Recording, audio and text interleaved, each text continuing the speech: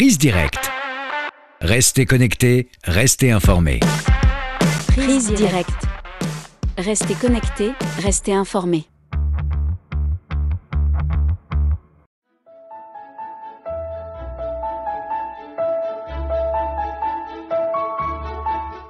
Bonjour à toutes et à tous. Le troisième plénum du 20e comité central du Parti communiste chinois s'est tenu du 15 au 18 juillet 2024 à Pékin. Les participants ont examiné et adopté la décision du comité central du PCC relative à l'approfondissement plus poussé de la réforme sur tous les plans en vue de promouvoir la modernisation chinoise. Aujourd'hui, CGTN Français organise une table ronde avec des jeunes chinois, africains et français pour décrypter les orientations de cette grande décision historique, envisager les opportunités qu'elle offrira au reste du monde, ainsi que partager des témoignages et des expériences sur la modernisation chinoise. Au plateau, nous avons le plaisir de recevoir par visioconférence 5 invités. Madame Yu Jia, directrice du département de développement international et de coopération de l'Institut de la nouvelle économie structurelle de l'Université de Pékin. Bonjour. Bonjour. Monsieur Wang Kun, vice-directeur de la faculté d'études françaises et francophones de l'Université des langues étrangères de Pékin. Bonjour. Bonjour.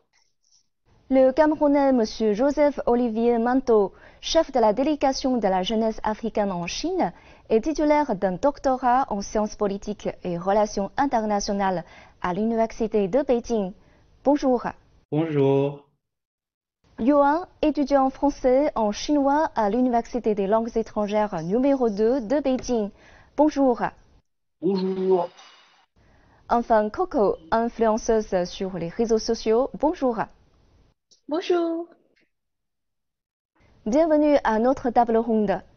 Au cours de la dernière dizaine d'années, plus de 2000 projets de réforme ont été lancés en Chine dans divers domaines tels que l'économie, la politique, la culture, la société et la civilisation écologique. Cette fois, la décision sur l'approfondissement plus poussé de la réforme sur tous les plans couvre plus de 300 mesures. Quels sont les efforts fournis et à fournir par le pays pour approfondir les réformes et l'ouverture? Que signifie la modernisation chinoise pour les jeunes et pour le reste du monde? Nos invités nous livrent leurs analyses et partagent leurs expériences. Ma première question est pour Madame Yu Jia. Selon la décision adoptée par le plénum, le développement de qualité est la tâche primordiale de l'édification intégrale d'un pays socialiste moderne. En 2017, cette expression du développement de qualité a été avancée pour la première fois lors du 19e congrès national du Parti communiste chinois. Madame Yu Jia, pouvez-vous résumer les principaux résultats du développement de qualité de la Chine ces dernières années et quels sont les éléments clés concernant le développement de qualité dans la décision adoptée par le troisième plénum du 20e comité central du PCC? Et d'abord, je voudrais préciser, quand on parle du développement de haute qualité, c'est surtout le développement qui peut bien répondre aux besoins croissants de la population pour une vie meilleure. Et c'est aussi le développement qui incarne de nouvelles idées de développement durable et soutenable. Et depuis 2017, quand l'idée du développement de haute qualité a été proposée, la Chine a obtenu des résultats remarquables dans plusieurs domaines. Et le premier point, c'est une amélioration structurelle de l'économie. Et la Chine passe en fait progressivement d'une économie dépendante des investissements et les exportations vers une économie axée sur la consommation, les services et l'innovation scientifique. Et aussi, on a vu des progrès réalisés dans de nombreux domaines comme l'intelligence artificielle, les communications 5G, les chemins de fer à grande vitesse, etc. Et surtout dans le domaine de l'énergie renouvelable, comme l'énergie éolienne, l'énergie solaire, les véhicules électriques et bien sûr les batteries. Et toutes ces technologies sont classées numéro 1 du monde entier, et ce qui contribue à la transition énergétique verte en Chine, mais aussi pour les autres pays du monde entier. Et maintenant, quand on examine de près les décisions de ce troisième plénum comité central du Parti communiste chinois, et je pense que le message le plus important, c'est de promouvoir vigoureusement le développement de haute qualité avec des réformes encore plus profondes et l'ouverture encore plus ouverte. Le développement de haute qualité est la priorité absolue pour la Chine dans les années à venir. Merci d'avoir expliqué l'importance du développement de qualité. Monsieur Wang Kun, en tant que professeur d'université, qu'avez-vous remarqué en particulier dans cette décision sur l'approfondissement plus poussé de la réforme sur tous les plans? Personnellement, en tant que professeur d'université, je m'intéresse surtout à la réforme sur l'éducation qui touche à la fois la jeunesse, mais non seulement. Et cette réforme est étroitement liée à la créativité et à l'innovation. Donc aujourd'hui, nous connaissons un approfondissement de la réforme du système de l'éducation parce que depuis ces dernières années, l'offre et la demande de nouveaux emplois liés à la nouvelle technologie numérique, intelligente et verte ont explosé.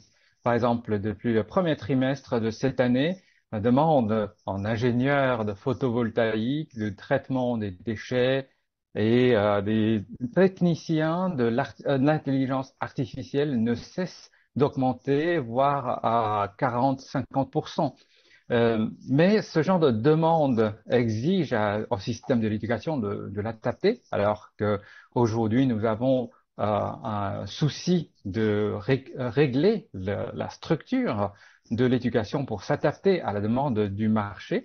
Donc il faut non seulement approfondir la réforme de l'éducation, mais aussi de perfectionner un service public de plein emploi, de haute qualité.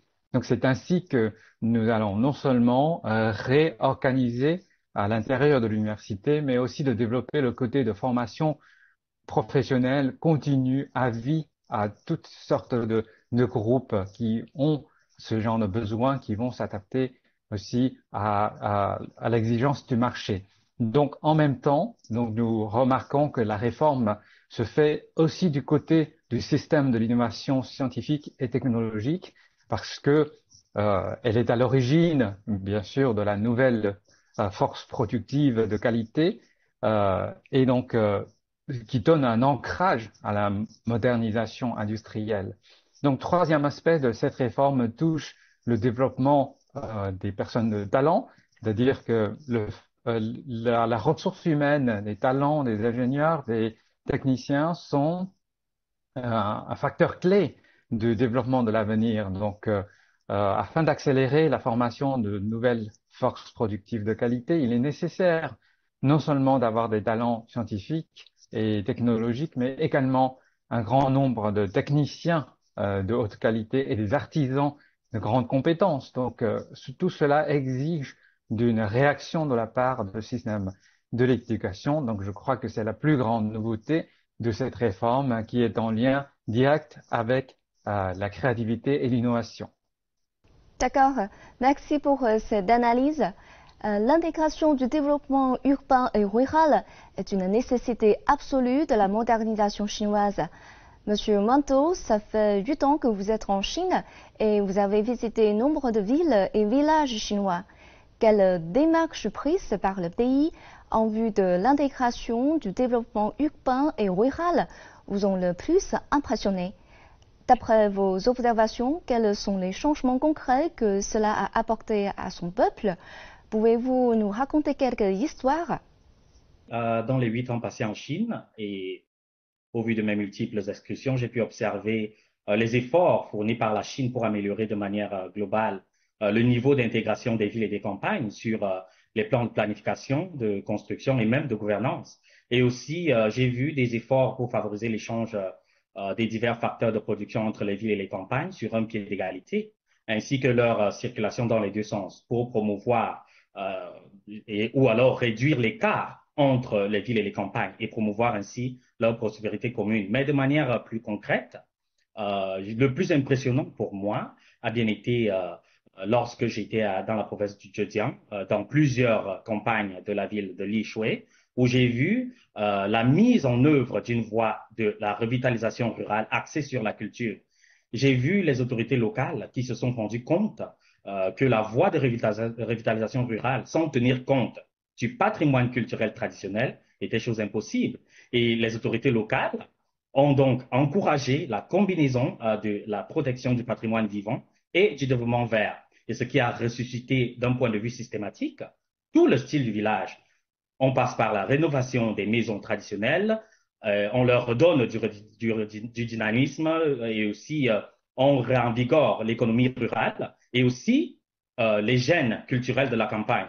Et je dois le souligner ici, cela a permis de produire beaucoup d'emplois pour les jeunes et un sentiment de fierté. Quand je dis un sentiment de fierté, j'ai vu beaucoup de jeunes Chinois qui ont étudié à l'étranger et qui sont fiers de rentrer dans leur campagne d'origine pour pouvoir, c'est-à-dire mettre à contribution leur savoir-faire ou alors pour pouvoir ajouter une pierre à l'édifice du développement de leur campagne. En somme, la revitalisation rurale, telle que je le dis, et je fais référence là au développement innovant et valorisant de l'intégration saine dans l'aménagement du territoire, mais aussi connectivité intelligente ou connectivité digitale urbain-rurale qui a permis de construire de belles campagnes en Chine et qui s'inscrit dans la logique de développement en partant de la reconnaissance des valeurs et de l'aménagement du territoire. C'est ça que j'appelle la solution chinoise. Et c'est un message très fort que bon nombre de pays africains qui sont en quête de développement doivent actuellement suivre. Et c'est aussi là, à ce niveau, que la jeunesse a un rôle à jouer. Monsieur Manteau, vous avez même visité plus de villages que des Chinois. Est-ce que c'est l'université de Beijing qui vous a proposé ces visites? Mais non, c'était une initiative personnelle, je voudrais dire. Ça part de mes intérêts pour le développement, donc c'est une initiative personnelle. C'est intéressant. La modernisation chinoise se caractérise par la coexistence harmonieuse entre l'homme et la nature. Coco, en tant qu'influenceuse, vous avez beaucoup parlé de la protection écologique et environnementale dans vos vidéos et avez participé à de nombreuses activités en la matière. Donc, je crois que vous avez beaucoup d'histoires à partager avec nous en matière de promotion d'un développement vert et bas carbone par la Chine. Pouvez-vous citer des exemples?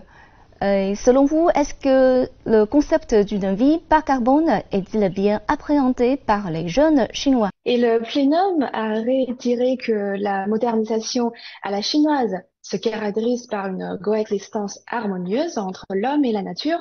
Il faut avouer que la Chine se développe rapidement, mais pas au détriment de la nature. En ce qui concerne l'amélioration de mécanismes de développement vert et bas carbone, la gestion par région et le développement actif de l'économie bas carbone, et nous poursuivons nos efforts. Et j'ai un exemple vraiment intéressant à ce sujet. Je suis récemment allée en Mongolie intérieure pour faire des vidéos sur l'herbe à mouton. C'est une sorte d'herbe sauvage que les bovins et les ovins aiment manger. Mais les experts ont découvert qu'il s'agit d'une herbe extrêmement résistante au froid et à la sécheresse et capable de croître rapidement dans des conditions du sol où les cultures ont du mal à survivre, comme les sols salins, alcalins et sablonneux. Donc, nous avons perçu une grande valeur écologique en elle. Après plus de 30 ans de culture et de recherche, des variétés de meilleure qualité d'herbes à mouton ont été développées. Ensuite, elle a été largement promue et plantée dans les régions sablonneuses du nord-ouest de la Chine et du nord de la Chine. Mais ces zones reçoivent très peu de pluie et sont confrontées de la bête de sable. Mais l'herbe à mouton a un système racinaire développé, c'est-à-dire c'est une plante vivace, capable non seulement de conserver des ressources en eau et d'améliorer la qualité du sol, mais aussi de transformer de vastes étendues d'air aride en terre verte. Et en plus, l'herbe à mouton Zhongke a déjà rejoint le projet écologique des Trois Nords. De plus, comme j'ai mentionné tout à l'heure, les animaux aiment bien manger cette herbe en raison de sa teneur élevée en protéines et son arôme particulier. Ainsi, cette herbe peut également promouvoir le développement économique de l'élevage.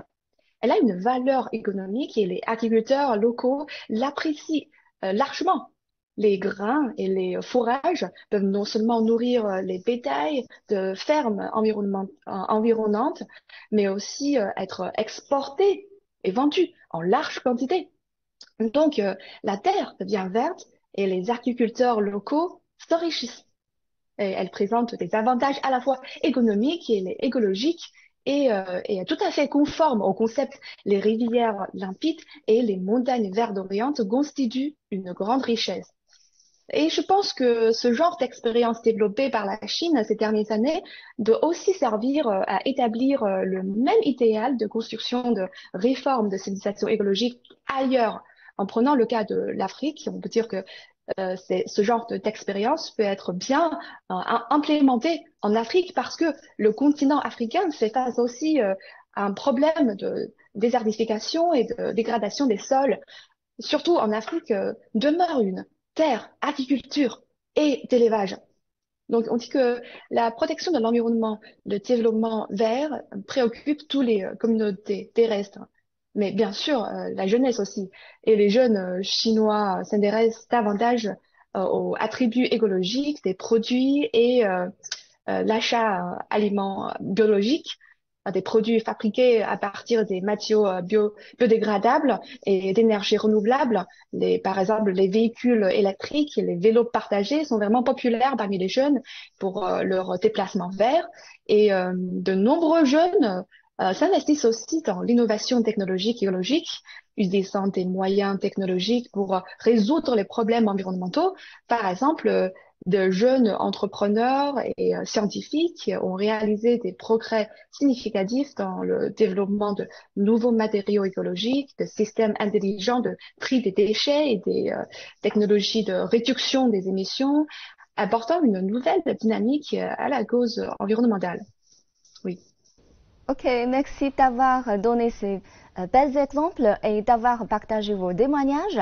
L'amélioration du bien-être de la population est l'objectif initial et final de l'approfondissement plus poussé des réformes. Monsieur Wang Kun, depuis le 18e congrès national du Parti communiste chinois, de quelle manière les réformes de la Chine ont-elles renforcé le sentiment de satisfaction des Chinois? Et oui, depuis le 18e congrès du parti, la Chine a obtenu beaucoup de progrès, notamment dans la réduction totale de la pauvreté absolue et l'achèvement de la société de moyenne aisance en l'an 2020. Et donc, ce sont les résultats qui ont été ressentis par la population dans le bon sens et ont été reconnus, bien accueillis dans la communauté internationale, y compris les Nations Unies. Donc, cette année même, cette session plénière du CC du PCC a encore souligné cet aspect de bien-être de la population, donc en disant de mettre l'accent sur l'amélioration de la qualité de vie, mais aussi de faire augmenter le revenu et améliorer la répartition dans le système d'emploi, de perfectionner le système de sécurité sociale et de faire attention à l'équilibre d'accès à des services publics fondamentaux, de promouvoir le développement global des personnes et d'obtenir du progrès substantiel dans la prospérité commune de toute la population. Et donc, ce sont les objectifs qui ont été constantes dans tous les congrès presque du Parti communiste chinois. Et ce ne sont pas seulement les vœux, mais aussi accompagnés des moyens. Donc aujourd'hui, ce que nous pouvons constater, c'est que dans cette session plénière, nous avons vu quelques pistes, par exemple de mettre l'accent sur le développement d'une démocratie populaire dite dans tout le processus, c'est-à-dire la participation active de la population à la vie politique, dès le début jusqu'à la décision et le vote de loi.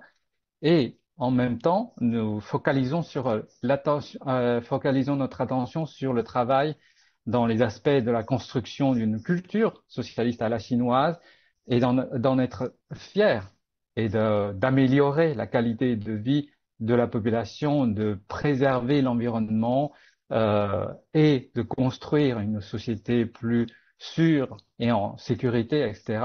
Donc aujourd'hui, nous pouvons déjà sentir de la population ce sentiment, cette réaction, en disant que bien sûr, nous connaissons une évolution très rapide de la technologie qui entraîne le besoin de restructuration de notre système économique et de l'éducation, mais en même temps, les résultats des réformes précédentes ont été effectivement ressentis par la population et ces efforts sur le système de répartition et de partage, le fruit de résultats de développement, et vont être encore davantage perfectionnés pour que la qualité de vie, aujourd'hui on mentionne beaucoup la qualité, le développement doit être de qualité, la force productive doit être de qualité, la formation, bien sûr, les gens de talent doivent avoir une bonne qualité, mais la vie de la population doit avoir également cette qualité qui correspond à cette force productive. Monsieur Wang Kun, merci d'avoir partagé vos observations. En Chine, la réforme est étroitement liée à l'ouverture. L'ouverture est d'ailleurs une marque distinctive de la modernisation chinoise. Depuis le début de cette année, grâce à l'extension de la politique de transit de 72 ou 144 heures sans visa, beaucoup plus d'étrangers sont venus en Chine pour les voyages et les visites d'affaires. Le sujet sur le voyage en Chine prend d'assaut sur les réseaux sociaux. Yuan, comment voyez-vous ce phénomène? En parlant de cela, vous souvenez-vous de votre première impression de la Chine à votre arrivée dans ce pays? Moi, pour ma part, je pense que la politique des visas, elle permet quand même de beaucoup rassurer les gens qui viennent en Chine, notamment moi, notamment les amis que j'invite à venir, parce que c'est vrai que pour les Européens comme moi, venir en Chine, ça peut être quand même un gros coût au niveau de l'avion. Et du coup, on va peut-être plutôt favoriser un voyage qui va passer par la Chine, le Japon, la Corée, peut-être un petit peu l'Asie du Sud aussi. Et donc, c'est vrai que l'idée de venir dans un pays et de devoir forcément faire des démarches de visa, etc., ça peut être un frein. Et cette politique de visa gratuit, de visa non nécessaire, en fait, c'est vraiment quelque chose de rassurant. Donc c'est vrai qu'à ce niveau-là, ouais, je vois quelque chose, un aspect très positif.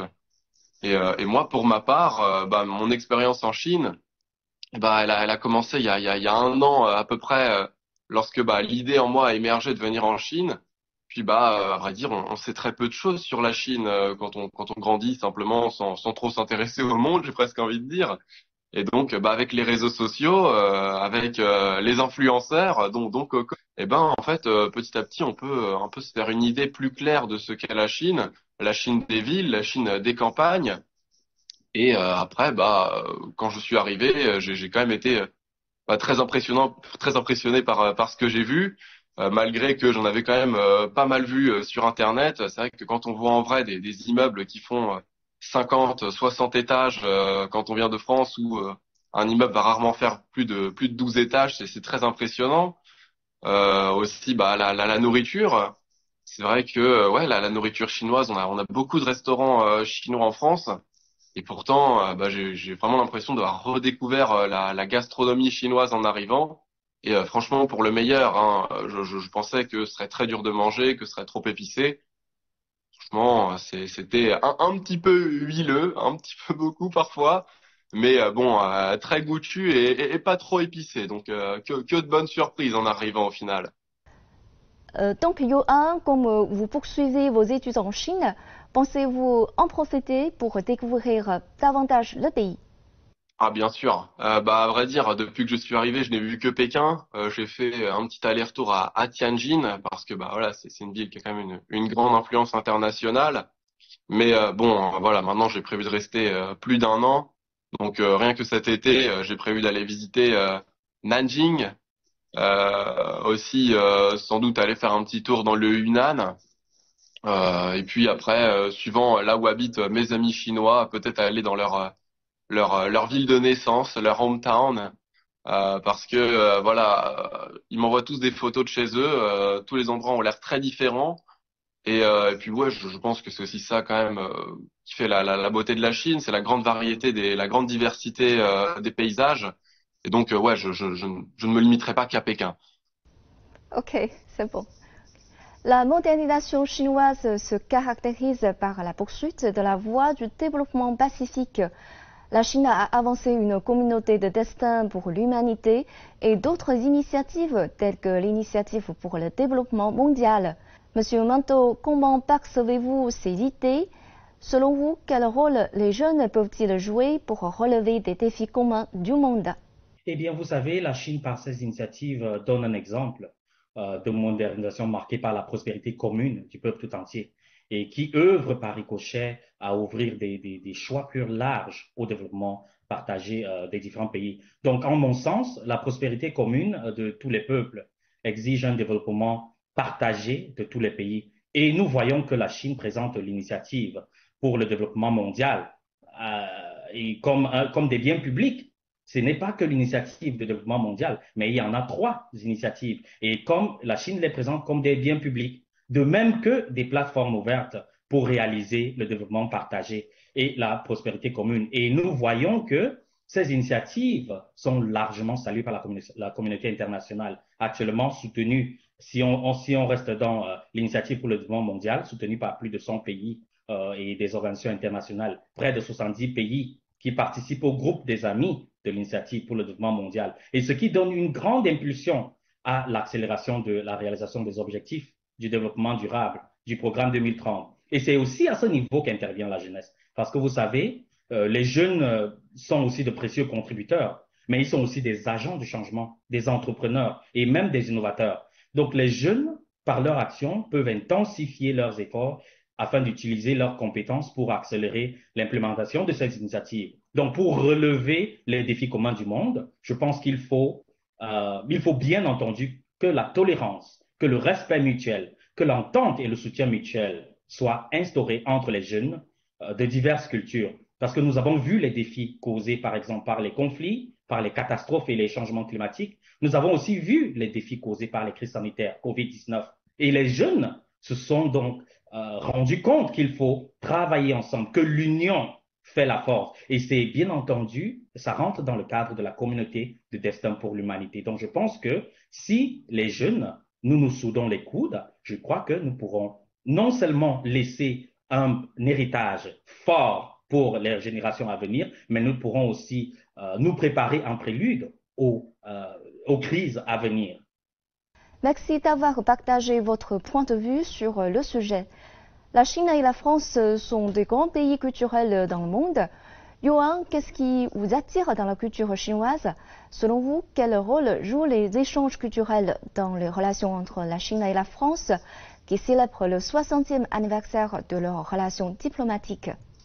Ce qui a fait naître l'engouement pour la Chine en moi, ça a été le cinéma. Parce que quand j'étais en France, c'est vrai qu'on a un pays qui aime faire du cinéma, qui fait beaucoup de cinéma, pour le meilleur et pour le pire. Donc j'ai été un petit peu intrigué par le cinéma chinois. Et du coup, j'ai d'abord découvert les classiques chinois, donc Chen Kage avec Adieu ma concubine. Et après, j'ai aussi appris un petit peu à mieux connaître l'actrice Gong Li. Et c'est vrai que ouais, cet assemblage d'acteurs, d'histoires et aussi de caméras, parce que la caméra du cinéma chinois, moi, je suis très impressionné à chaque fois. C'est vraiment quelque chose qui m'a vraiment fait me poser la question sur l'esthétique chinoise et qui m'a vraiment donné envie de la voir par moi-même.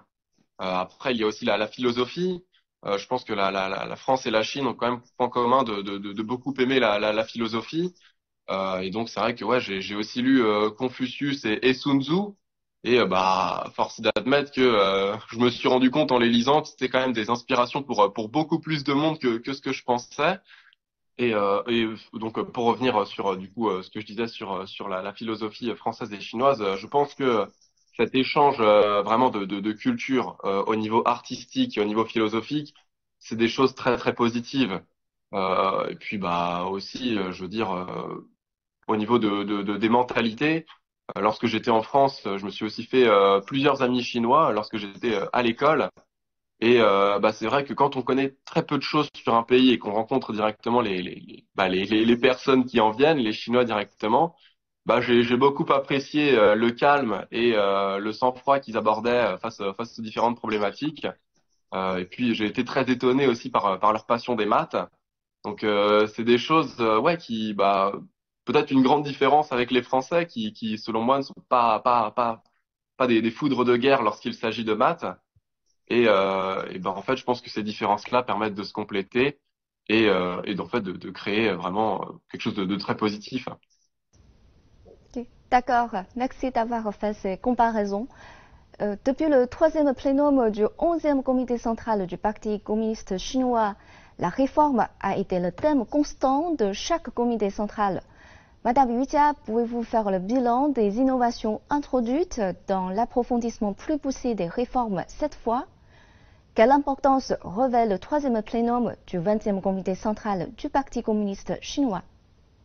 Oui, il est vrai que la réforme a été le thème constant depuis 1978. Après plus de 40 ans de réforme et de l'ouverture, la Chine est devenue la deuxième plus grande économie du monde et la vie de la population chinoise s'est radicalement améliorée. Mais nous pouvons également dire qu'il y a du nouveau quand le troisième plénum comité central décide d'approfondir la réforme, car nous sommes confrontés aujourd'hui à une situation entièrement nouvelle, avec des risques et des incertitudes externes accrues. Et dans ce contexte, les nouvelles mesures annoncées de réforme mettent l'accent sur l'intégration des systèmes et cherchent la synergie des mesures pour assurer une réforme plus cohérente et efficace. J'ai pris note d'une référence importante faite dans la décision de ce troisième plénum comité central. Il s'agit de l'amélioration du mécanisme de construction de la ceinture et de la route de haute qualité avec l'élargissement de l'ouverture unilatérale aux pays les moins avancés. Et en fait, l'ouverture n'est pas seulement pour les pays développés, mais aussi pour les pays en voie de développement. Et les deux sont tous aussi importants. Et dans une situation internationale complexe, on doit élargir l'ouverture aux pays en développement, promouvoir de manière intégrée les grands projets emblématiques et aussi les projets de subsistance dits petits et beaux. Et pour construire conjointement la ceinture et de la route de haute qualité, et c'est précisément notre travail prioritaire à l'Université de Pékin, à l'Institut de nouvelles économies structurelles, à promouvoir l'investissement chinois dans les pays de la ceinture et de la route pour développer leur propre industrie dans ces pays et créer des emplois pour la population locale et pour un meilleur niveau de vie. Et c'est bien ça, le développement de haute qualité pour tout le monde. Madame Yu Jia, merci pour cette belle conclusion. Je vous remercie tous d'avoir participé à cette table ronde.